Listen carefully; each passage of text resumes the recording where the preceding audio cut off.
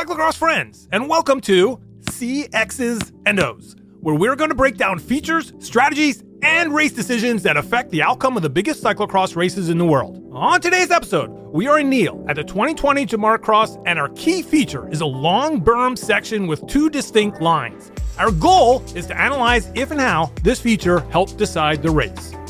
The riders hit the berm feature 2 minutes before the end of the lap and 1 minute before an equally decisive sand section. The track setup in Neal keeps viable passing lanes at a premium, so being first off the berm and into the last 2 minutes puts you in a strong position to win, especially if the sand is your strength. Alright, the leaders are hitting the berm for the first time in the race, so let's join the action and break it down. Yara Castellin leads the field with Salem Del Carmen Primetime Alvarado behind her. Anne-Marie Wurst is third, Manenbacher is fourth, and Denise Betsema is fifth. The riders are on the high line when all of a sudden, poof, Betsema disappears. If we roll it back, we can see what happened. At the third Willie Nason's banner, Betsema dips down and takes the low line. We can't really see it on this view because the main players are still up top. Skipping ahead to lap 2, and Betsema leads the way and dives down to the low line at the same spot as lap 1. Alvarado is on her wheel but stays high. She's surely taking notes, however, as Betsema is able to maintain her lead coming out of the feature on the low line. On lap 3, Betsema leads, Castellin is second, and Alvarado is third. Betsema dive bombs and Alvarado follows suit as Castellin stays high. Betsema is able to keep her lead and Alvarado is able to overtake Castellin. The note here for Alvarado is the low line may give her an edge and is a place on this track to make a strategic pass. We're coming into lap 4. It's the penultimate lap and the selection has been made. Lucinda Brand leads the way and stays topside. Betsema has her spot dialed and dives to the bottom. Alvarado, on the success of lap 3, follows suit. But Brand rides the top more aggressively than Castellin did the lap before and is able to hold off the lowlanders.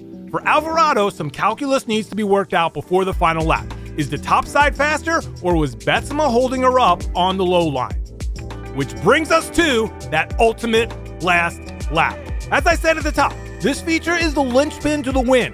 Lead coming out of here and you can dictate the race to the finish. Everyone has done their homework and this is the final exam. Picking the correct line and executing it will be key for who exits first. Brand leads into the feature and Alvarado has moved into second. Betsema is in third. That removes the biggest hurdle Alvarado had on the lap before. With Betsema in third, she can concentrate on Brand. Brand stays high and Alvarado, with nobody in front of her this lap, takes the low line. Brand is motoring at the top and it's a drag race to the finish. Which line is faster and who will exit first? From a scientific standpoint, it's hard to say, but from a practical standpoint, the top line is the better line because Brand executes it to perfection. If we take a second look, we can see that Alvarado has her rhythm briefly disrupted and she coasts for a few feet, and that is all Brand needs to gain the advantage. Without that brief hesitation, Alvarado may have been able to surge ahead, but she doesn't. Execution and the smallest of hiccups are the difference as Brand shoots off the feature and maintains the lead, using her downhill momentum to go all in for the final minute of the race.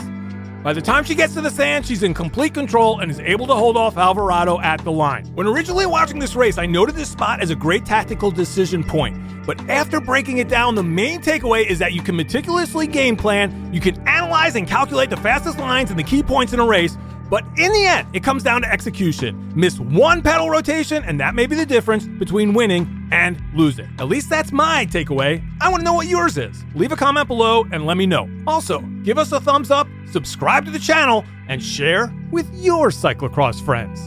Until next time.